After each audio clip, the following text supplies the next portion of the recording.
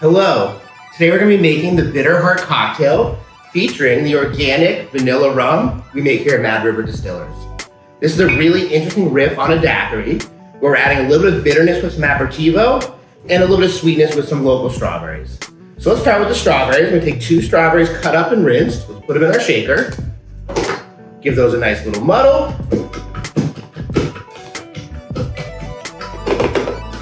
All right, true daiquiri form, let's add 2 ounces of base spirit to our cocktail.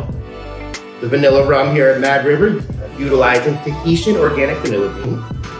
Then we're doing 3/4 of an ounce of everything else, so 3/4 of an ounce of simple syrup, 3/4 of an ounce of fresh squeezed lime juice, 3/4 of an aperitivo liqueur, which is going to be a little bit bitter. Today here we're featuring Linchpin aperitivo made here in Vermont. Made by bartenders for bartenders. Grab a little ice. We'll give this a nice hard shake.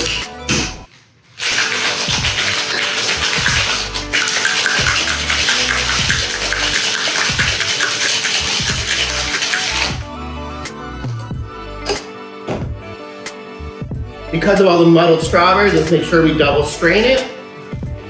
Look at that beautiful color.